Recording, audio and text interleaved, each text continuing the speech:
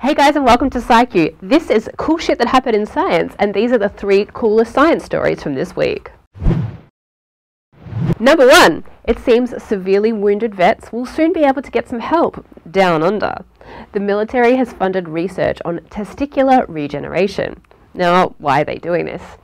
It's estimated 440 American soldiers came home from the war in Iraq with testicular injuries, making it difficult or impossible for them to have children.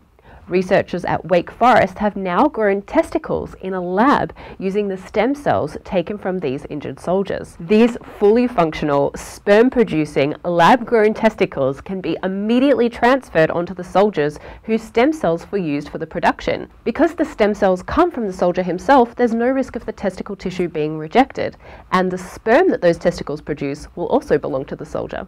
Number 2, NASA proves once again how awesome they are and why the government should never, ever, ever, ever cut their funding with this viral video made by their supercomputers. Hashtag Blizzard 2016 has been trending on the internet because, as you probably know, there's been a massive blizzard hit the East Coast hard this week. This video shows a real-time simulation of the storm from New England to Florida. Over the past year, the Space Organization has taken to social media to keep people posted about their initiatives and new findings, and one of the most popular threads has been by astronaut Scott Kelly. Kelly has been sharing pictures of the view from the International Space Station, as well as experiments taken from up in space. Follow @StationCDR Kelly to get a glimpse of some really cool views from space and see a scientist doing science communication in the coolest of ways. Number 3. The fight against sports-related concussions continues with promising new technology. Force Impact Technologies has developed a mouth guard that has a built-in LED light to alert coaches and players of a potentially traumatizing head impact. It's called the FITGuard, and it's programmed to flash 3 different colors depending on the impact.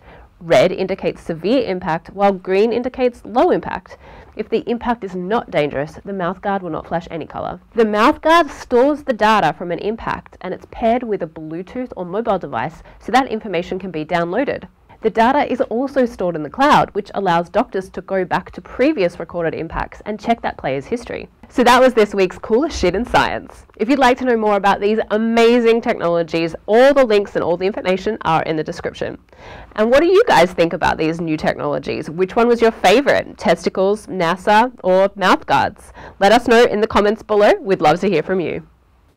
Hi everyone, I'm Jade Lovell, resident science nerd on the Young Turks Network. You're watching SciQ and we know you don't want to miss an episode, so please click the subscribe button down below.